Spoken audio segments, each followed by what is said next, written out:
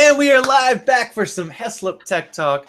So happy to be with you all. My name is Joel for JCH Mobile, this channel that you're at, or maybe if you stumbled upon this randomly in a live section somehow, hello and welcome. I'm here with the brothers Heslop Tech, talking tech with them. Every week we have a fun way of introducing silly tech talkness. Jeremy, would you like to introduce yourself to the tech talkers? Absolutely. Would I like to talk the tech with the tech talk? Jeremy Heslop, owner and operator of Omni Tech Pro, where we take your IT strategy to the next level for your business. Nice. Sir Josherton's Fieldsville, would you like to introduce yourself to the techers? It's Josher 14ville. Okay, that's how it works. Okay. All right. Josh Heslop here, and you can find me at youtube.com/Josher14 or Josher.net. And I do Surface Pro gaming benchmarks and game streams and lots of tech goodness and some sweet giveaways too. So stick around. Get on it.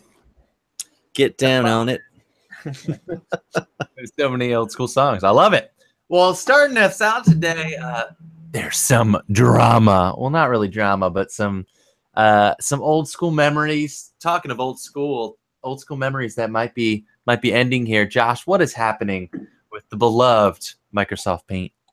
So, if you were living under a rock, you probably didn't hear that Microsoft said, "Hey, when Microsoft Paint's going to be going away because of Paint 3D and everything like that." But Megan Saunders from the Microsoft blog put everyone their fears to rest, and she said MS Paint is here to stay. But it's going to the Windows store, so you got to have at least Windows 8. But I'm assuming that you can sideload it on Windows 7 or whatever. Or if you really want it, that's your daily driver. You use it every XP or Windows 3.1. Yeah, Windows Store, where all the apps go to die, of course. I actually record all these videos in Microsoft Paint. It's crazy. Wow. So, but Paint 3D is pretty cool. I've used some of the 3D features and stuff like that. So, yeah.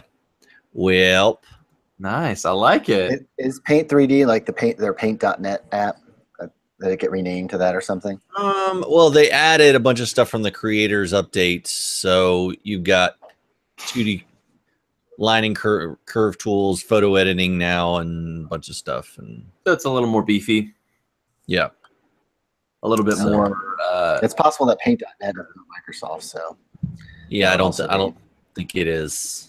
So, gotcha. Microsoft Paint for life, Mike. Who needs Photoshop? Who needs Lightroom? You got Microsoft Paint. That's all you need. I mean, come on. It's all about pixels. When I go to paint.net, it brings me to warrenpaint.com, which is a paint and color company. I think you said Microsoft Paint. Or didn't you say, what did you say, Paint? It's called getpaint.net. Oh, Get Paint. Getpaint.net. Yeah, it's basically just like the Paint app, but it's all written in .NET code, so it's not like the old 16-bit stuff. Oh yeah, it's definitely. Oh well, it's a little step up from Paint, but it's kind of like a GIMP or Photoshop light. Yeah, very light. It's a registered trademark of .pdn LLC. Mike said he's stopping Adobe CC. He doesn't need it anymore. He's got the Paint.net. So hey man. Yeah, where it's at. Well, speaking of some new changes, Jeremy, there's some more rumblies in the iPhone 8 world that everybody loves to see. What's happening? Yes, I saw this come across today, and I just kind of was mouth agape because I'm not sure if this is real or just some random fodder that's been coming. I want it to be real. I believe. Well, I kind of did some comparisons here. So the latest news is the leak about the new feature that people have been clamoring about, which is wireless charging on the iPhone 8, which everybody expects it to be on there. However, I see this picture of this component and I compared it, like I just, cropped it down so it looked like the lightning port was on the lightning port on my phone. And that component takes up about 1/3 of the PCB. size.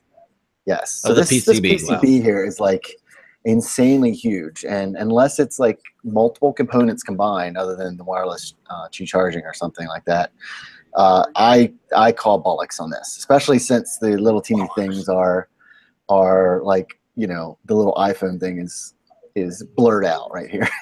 Well, what if that's actually the PCB for the pad? That's possible. It could be for like the other side. But yeah, that's what I'm thinking. Yeah. Okay. So if this is the lightning port on that side, then this makes a lot more sense.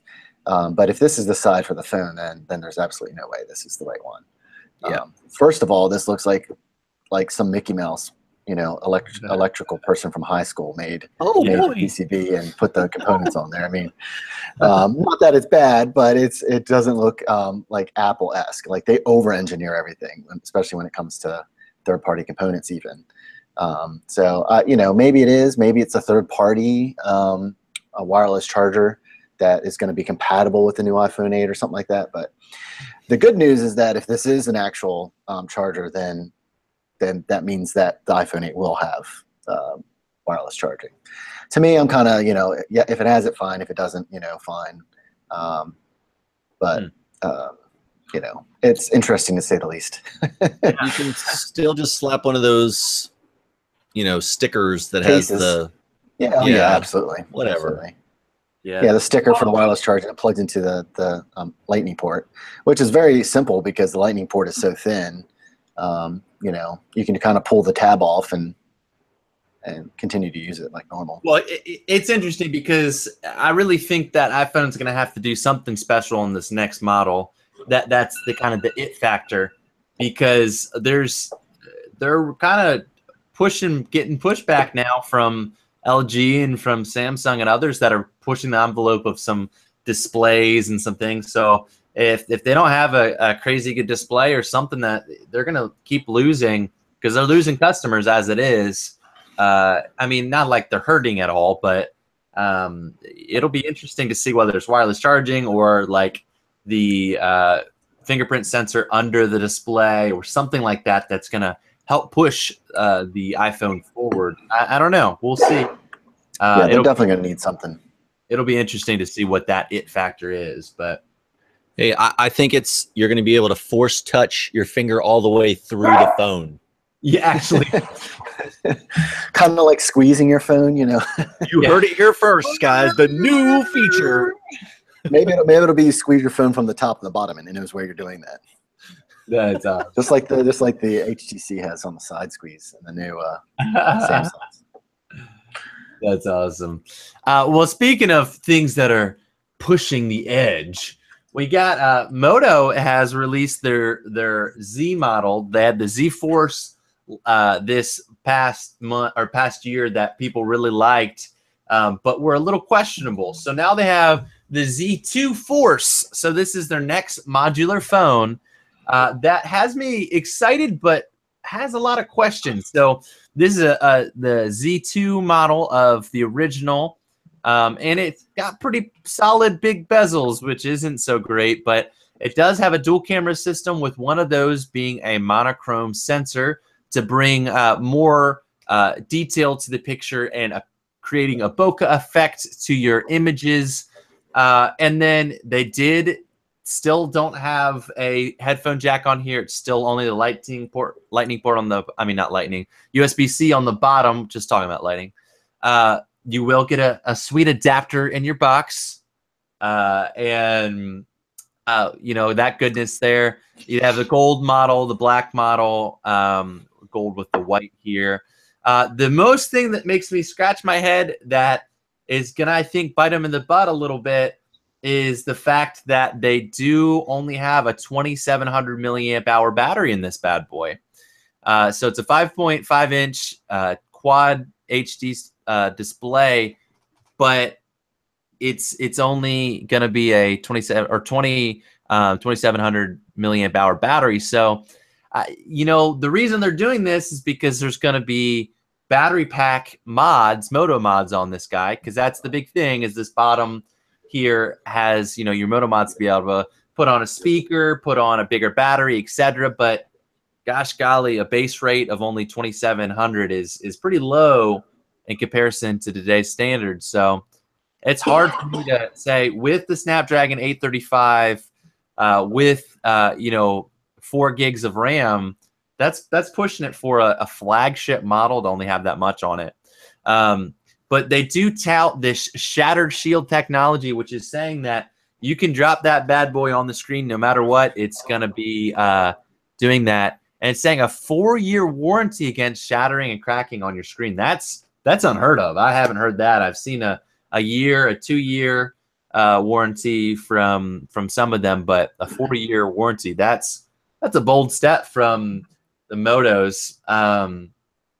But chat has no like button. Yeah. The chat's still getting some work with live chat there.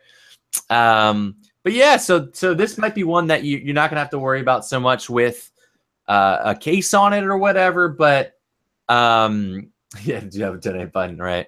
I have a theory that the user base of this, or the reviewers, are going to be like, 4 phones and 7 shatters ago, my Moto Z2 Force. Yeah. It's like, I don't know. Wow. This is interesting. This is kind of, to me, like them trying to do something different. The only thing, though, I have seen with these shatterproof shatterproof screens, that Motorola produced one. I'm trying to remember which one it was, the Max something or other, that had a shatterproof screen. You could scratch the heck out of it, though. That it was super scratched because it was almost plasticky. The screen wasn't glass. It was some type of plastic mix. So sure, you could drop it on its face as much as you want, but you're going to have these little splinter scratches that are going to run all over your screen. It's going to start becoming unusable because of those screen scratches. So I haven't been able to use this device yet. It doesn't come out in stores till August 10th, but it will be on AT&T, Sprint, T-Mobile, US Cellular, Verizon, and in Best Buy stores.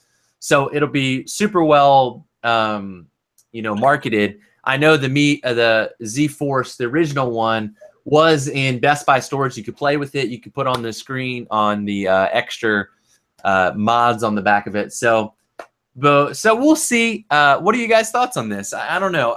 This is just another iteration of the phone to me, but who knows? This phone can get on the bus and get out of here.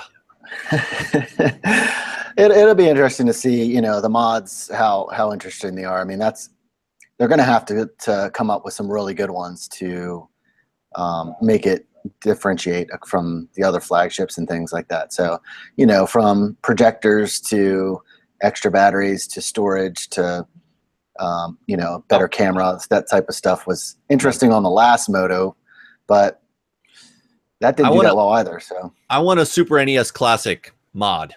Oh my gosh. I want to just add it on, make it, use the display, and it has a controller built in, and I'm just playing Super Nintendo. I'm sure they could do that. Yeah. I mean, you can already do it with emulators. What am I saying? But right. Physical keyboard or physical app, though, The game, gamepad. Physical unit that I liked was it was a Game Boy. It was like basically the same size as an actual Game Boy that clicked on the bottom of your phone to give the physical buttons, and you could put in the cartridges of Game Boy games. Yes. And it would download your progress from the game on the physical thing. So it would emulate your actual game. So if you were halfway through a game but wanted to play it on your phone now instead of your Game Boy, and then it colorized some of the things too, which was cool, because it found the new emulation for it. So kind of interesting. I'm excited to see where this phone will go. I think it'll have a cool market for people that really want to get the mods, but right at the bat, I think you're going to have to buy the battery mod. To me, maybe they're doing some crazy juju with the processor and stuff like that and are able to get better battery life, but I don't see it here. I think you're barely going to get through a day on the battery life. So I think right at the bat, you're going to have to buy the $40 to $60 Moto mod for the battery. So I don't know. That seems like a what is it called when you feign incompetence in your technology, so you'll buy more things. You know, it's like needing all these dongles, needing all the Moto mods. What? So what about third-party companies? Have they come up with the like third-party mods for the Moto first Moto Z ones? Yeah, some other companies like Dolby, excuse me, Dolby did a speaker for it, and a couple other things did things for it, but they have to be licensed by them. And so, as far as I know, you know, you're still running through that.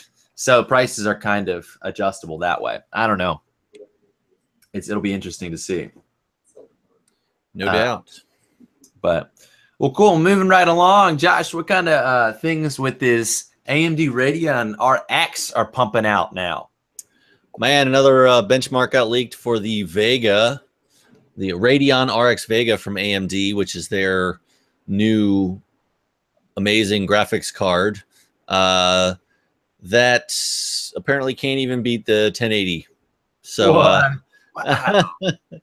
but you know, we don't know. This is just the 3D Mark Firestrike performance GPU test. So they have 3 Vega benchmarks right here. One is at core clock of 1536 megahertz. One is at 16, and the other 2 are at 1630 megahertz. At the memory clock is all 945 megahertz. So, and they're all doing around the same 20, almost 21,000 and almost 22,200 or 300. So, which is just under the 22,500 of the 1080, but it's the MSI GTX Gaming X card. But it is beating the colorful GTX 1070 at 18,500. So, it's in the middle there between 1070 and 1080. So very kind of interesting to see. And that's just a bunch more of the actual screen capture. But yeah, it's going to be very interesting to see how much this costs when it comes out. Because if it costs as much as a 1070 and beats a 1070, then I think that will be a good card to get. So if it's like around 350, it'll be the sweet spot. Yeah, and that's very true. It all comes down to cost effectiveness, because if somebody, I don't think people really have much of an alliance yet to AMD, so they're not going to be like, well, I'm going to get the AMD card because I like it. You know, it's going to be what's going to be my best bang for my buck. Well, and the people who have been with AMD right now have been the people who have gotten the RX 480s, the 580s, the 570s, you know. Which are still better than this, aren't they? No. Like okay. This is a lot higher end. Okay. So the 570 and 580 can go par to par with the 1060. It's in between the 1060 and 1070, I think. Got it, yeah. So... Well, for me right now, I think for most people, like I would say consumer grade card, the 1050 Ti is great, because that's going to run most things at high settings, not, you know, the uber high settings, but like major games at 1080p, and it'll still be fine. Stay tuned for my Amazon referral link. Yeah. For all you either miners out there. if someone asked me, Joel, what's a card that's a budget card that's still going to be a good solid card, I'm probably going to say 1050 Ti or the 1060. You know, well, ask them what kind of monitor they have. Do you have a 1080p monitor? Okay, stick with that card. Do you have a ultra wide? Then you're going to need to get at least a 1070.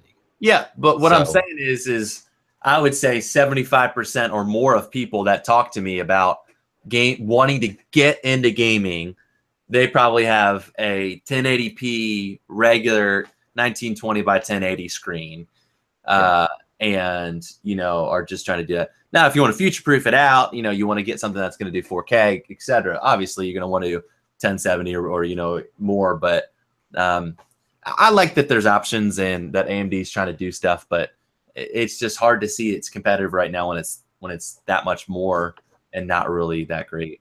So we'll see. These are still, Josh, I guess, a little bit.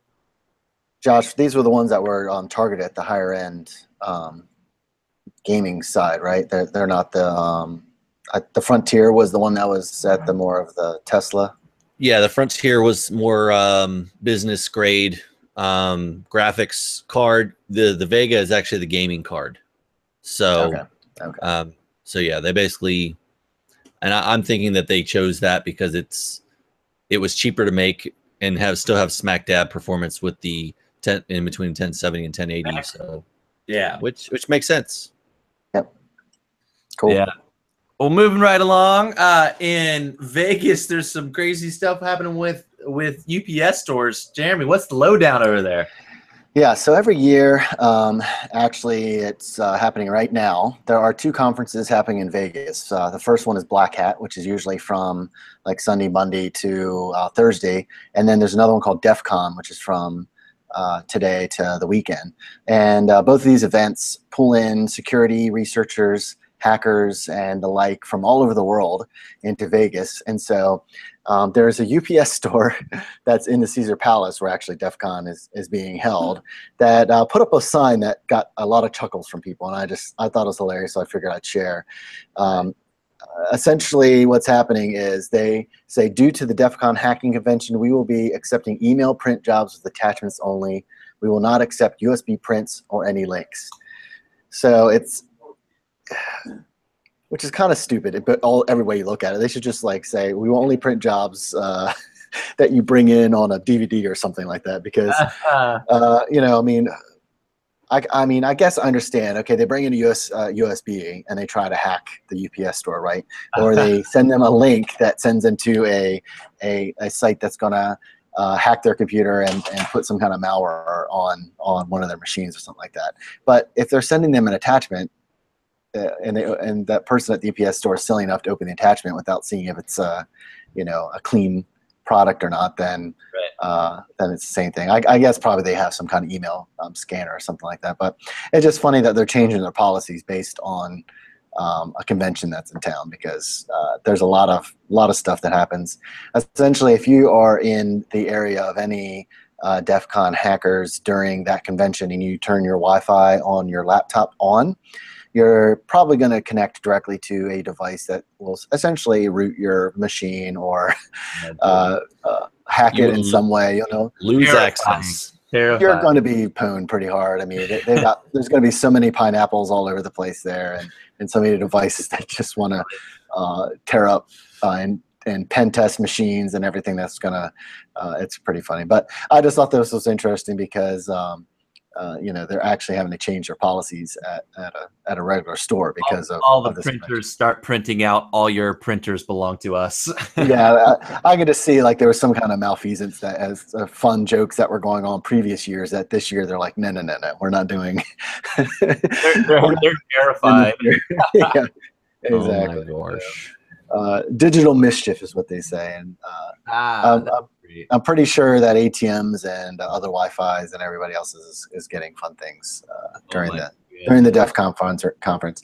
But I went to DEF CON a couple years ago, and it's a lot of fun. So if you're interested in the security space or just an IT nerd and want to geek out, they have some pretty it's pretty cool to go to DEF CON. They have a Spot the Fed game, where they'll have somebody come up on stage and they'll say, okay, look out into the crowd and point to a person you think is a Fed, and then they have to fess up.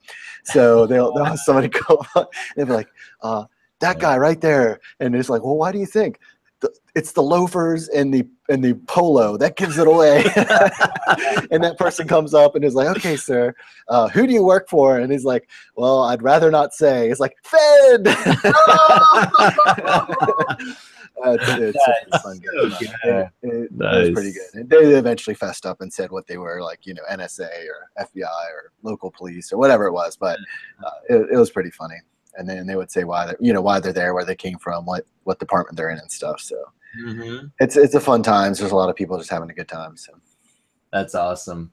Well, speaking of a good time, there's a new game that's been highly anticipated that Josh picked up, and he'll talk about it in just a minute. But I'm just going to give you a little bit of overview of what it is. but Epic Games has been teasing a game for a while, and it's something that's pretty cool. They call it a mix between Left 4 Dead and Minecraft. So that's a very interesting mix, because what you do is it's a zombie builder game where you have to build shelter and protect against waves of zombies with friends, and it is called Fortnite. So don't take shelter, make it. You go through this world and you have all kinds of craziness that you're trying to defend against hordes of zombies. And it's kind of cool because you're building and you're getting bonuses with your friends. You're building traps and structures. You're upgrading. It's a little bit of a pay-to-play model, because there's a base model that you can spend $40 to play, or you can get a special with extra characters for $60. Then there's like a $90 or $80 bundle, and then you can go crazy limited edition for $120. But it's $150. Oh my goodness! So this that comes with 2 standard editions of the game for friends to give out, and the $90 version comes with 1 extra copy of the game to give to somebody. So yeah, so they have a tiering model. If you go on there, you can see here's all the different. Yeah, it's 150. So like the deluxe edition does, you get a whole bunch of extra stuff. You can go and compare models, compare editions here.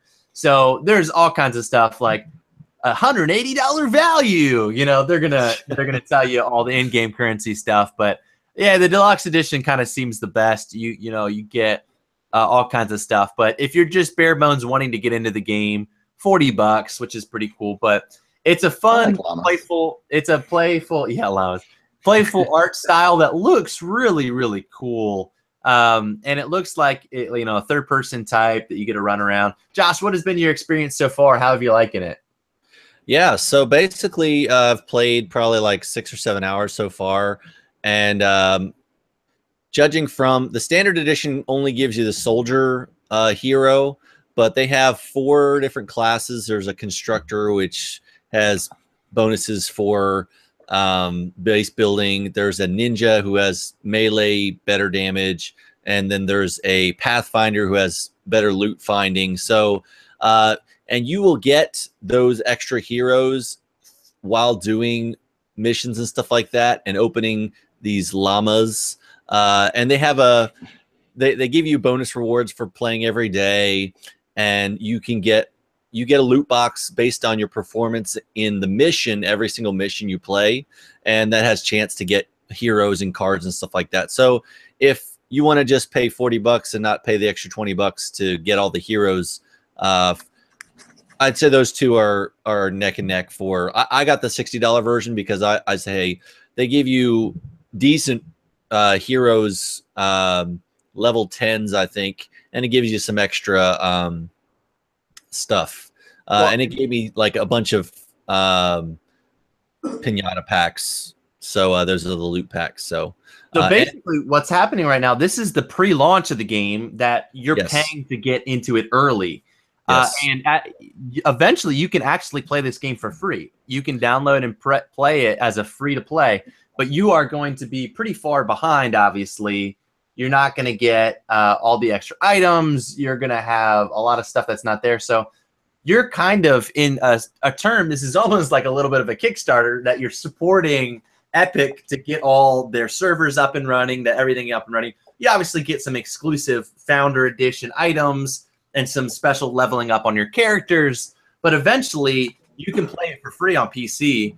But if you're buying a console actual disc for PS4 or Xbox, it's $60 is going to be the actual disc version. And that will have more unlocked stuff as well, like the $60 version that you can buy now. So it's interesting, this free-to-play model that stuff's always happening in the game. You might have your stuff attacked while you're not there, type of thing. So I haven't done that mode yet. So I'm just doing the mode where basically you're trying to explore and get your base. Your base has a shield that basically goes out from the storm of all the zombies and try and repel them and stuff like that. So, but for for what I paid and how the game is running, I've hardly had any bugs since everyone's saying, well, it's early access. So, you know, you're going to have a lot of crap going on. But honestly, the shooting is great. The movement is great.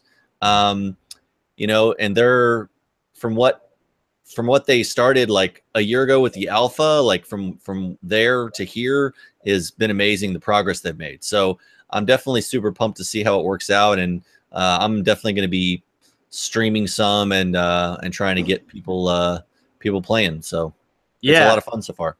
Yeah, so Josh will be over on his channel, Joshua14, youtube.com/Joshua14. We'll be doing some live streams and some, you know, just some gameplay. If you want to check it out, go over there. Jeremy, I like your comment that you said Team Fortress and 7 Days to Die mix. I think the art style kind of looks like Team Fortress, which I love. Love Team Fortress 2 was one of my favorite shooters, favorite games, and that's why I love Overwatch so much. Is I feel like it's a spiritual successor to Team Fortress 2 in a lot of ways. They kind of improve some things. So thanks, Paul, for the encouragement there. That's awesome. Hey, well, yeah, I'm definitely looking forward to this game. I'm trying to decide whether I want to put out the 40 bones to buy it now or wait a bit to play. We'll see. Maybe if Josh keeps saying how great it is, I'll have to fork out some cash and get it. But it's looking pretty cool.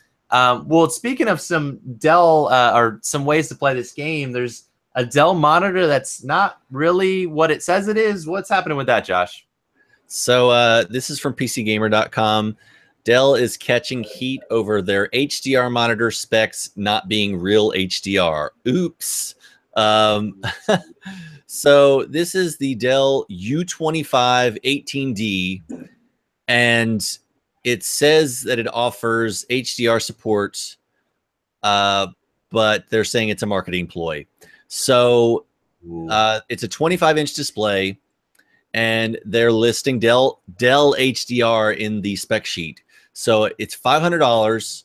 Has a 60 hertz panel, IPS display, 2560 by 1440 resolution, thin bezels, and so basically it uses an 8-bit panel where so HDR10 needs a 10-bit panel.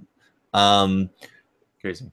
But it does have 99% coverage of sRGB, and it has 350 nits, which is unusually low for an HDR display, is what they're saying. So they pointed out, Guru 3D pointed out, the simulated software-based HDR mode that responds to HDR10 content on Dell's display falls short of the color gamut, peak luminance, and bit depth that is necessary for true HDR. So now Tom's Hardware also reviewed the larger 27-inch model, the S27 18D. It says it does not break new ground in contrast. It lacks the light output to truly present the full dynamic range of HDR, and it doesn't have sufficiently low black levels. So I would probably stay away from these monitors, even though they might be cheap. I mean, yeah, if they go on sale, maybe, but you know, as far as I'm gonna want something that's higher than 60 hertz from here on out. So right. And that's kind of like what they did with marketing for the true hertz versus the like what did they call it, like the True Vision 240 hertz when it's really 120 that they used digitally. That's such a marketing thing that and I think that Dell's kind of doing the same thing. They like pull a blinders over your eyes and like it's HDR, cha cha cha cha cha. You know, they're like a little bit of razzle dazzle for you to make you buy HDR, because people just see HDR and they don't do research on it and they think this is the best thing out there right now, and they put their money down and buy it. You know, so if they see it in Best Buy and getting it, yeah, same thing with like Apple, the Retina display. The best DPI you've ever seen, you know, which it's great. And it was on the iPhone 4, Retina display was a big deal, but now Retina display is kind of just a word to get you to, buy things. And it is more pixels, but it's different. So they know how to market they do know how to market to get you to buy things. So for that for sure. But moving right along here, what is happening with this Wisconsin company, Jeremy? I read about this and they kind of freaked me out a little bit. Yeah, so basically, you know, we're all going to have this, and the government's going to track us, and the world is going to end. So out in Wisconsin has implanted microchips into their employees for doing a couple different things. One of them is for purchasing lunch, and then the other thing is for getting in and out of the office building. So it's kind of a mixed review. Some of the stuff, you know, their employees, everybody's pretty much on board. Some of them are like, they're like, yep, this is the future. We're going to do it. It's not a problem. Some of the engineers were saying. Somebody else were like, well, I'll just put it on a ring because I'll always bring the ring with me type thing. Or, you know, I'll just wear that all the time. So some people are kind of a little bit more hesitant, that type of thing, you know, like the company sales director. You know, it's kind of a mixed bag. You know, it's like there are downsides to, number one, having something inside of you, you know, but number two, for the privacy implications, like right now it's not being used as tracking somebody else to go to the bathroom or when they're out and about. But it won't be able to do GPS tracking because it's the way they work is just an RFID. So you have to have an RFID reader. And so the reader has to be within a certain proximity of the chip that's in your hand or in your arm, wherever they're putting it. Mm-hmm. But those readers are getting more and more powerful. So you can, you know, read those over multiple hundreds of feet versus just being within a proximity if you have a strong enough antenna and ignite the little RFID electrons in there to make it give up its ID. So, you know, it's definitely kind of one of those things that people are like, oh my goodness, they're going to, here we go. But you already have a cell phone. Skynet is watching. Yeah, I mean, you already have a cell phone. You already, you know, are getting, you know, China already has a couple of their airports are getting retina scanning and biometric scanning for people coming in and out. Like you can just check in through security by using your facial recognition. Mm-hmm. So, you know, but more bio stuff is going to be used for other things. So this is just, you know, instead of using your fingerprint, instead of using your eyeball, instead of using your voice or your face, it's just another thing you have. So, you know, it's just something that you have that can be checked a little bit outside of your actual body, a little bit farther than recognition. So, you know, I don't see it as being a big issue on that sense, but I can understand where people be a little squeamish having something inside of them. Yeah, I'm not feeling that. That's for sure. But yeah, like touch the thing to get your food, like that's a little crazy. And who knows if that what they can do with that, but yeah, the slippery slope for sure.